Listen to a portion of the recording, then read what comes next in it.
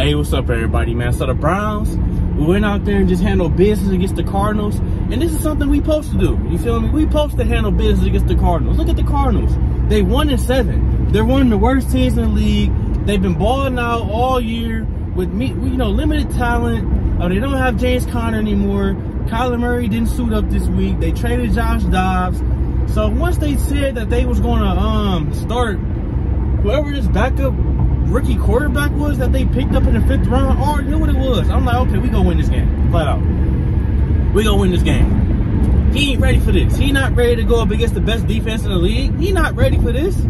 He ain't ready for this. And you see today, we made it bad for him. You feel me? He threw 3 picks.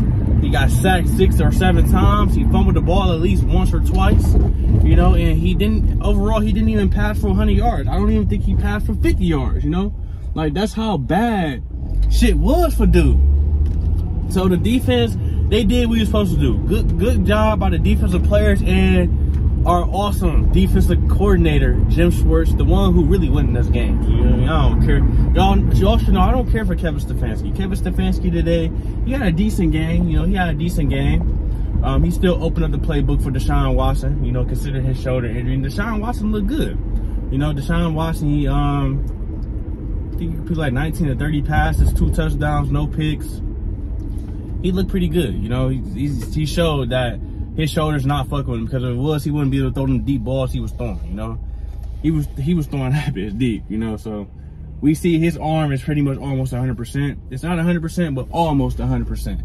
And that's something we got to be excited about and be happy about, because we seen what life is like without Deshaun Watson. And considering that we didn't pick up any backup quarterback, we didn't trade for a backup quarterback or none, it's like, hey, we really need Deshaun Watson back. And the only difference is we have a player that can make the decision that we need to be made offensively. We have a player that can get the ball and make the throws that we need to put up points, because the defense already was getting stops. It's just that we was not putting up any points and taking advantage of those opportunities that defense was giving us. And to be honest with y'all, I still personally think we can still do better with taking advantage of those opportunities that the defense giving us. The defense, they give us picks, they give us turnovers every week.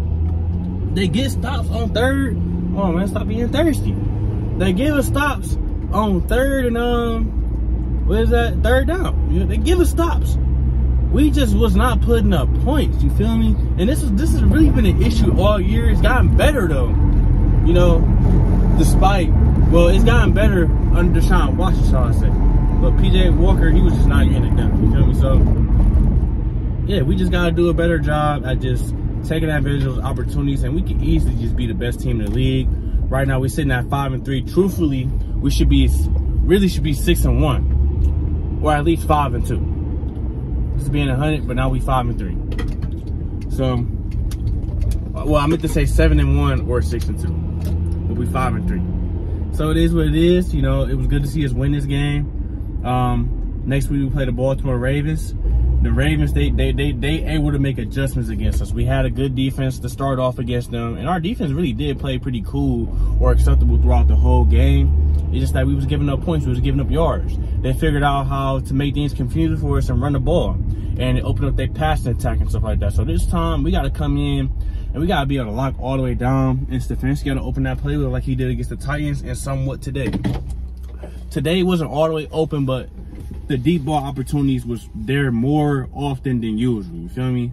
So I'm excited to see what's in store for my Browns, but man, they got to make the games more entertaining, bro. I done fell asleep on the game and shit mid-game. A little cat nap, you feel me? I'm taking cat naps in the game. This been happening since last year, and I'm a Browns fan, you feel me? I'm a diehard fan. There's no way I should be falling asleep during the game. Like, the offense be so, that's how bad the offense be, bro. I'm falling asleep and shit. So I guess I'm just blabbing off, but we gonna see what's up. We play the Ravens next week, and we gotta win this game. You feel me? We gotta be able to split with them, and we gotta be able to make them take a loss so we can have a better chance at winning the division, man. So that's what it's all about at this point. Let me know what y'all think in the comment section. Like, comment, subscribe. I got more content coming soon.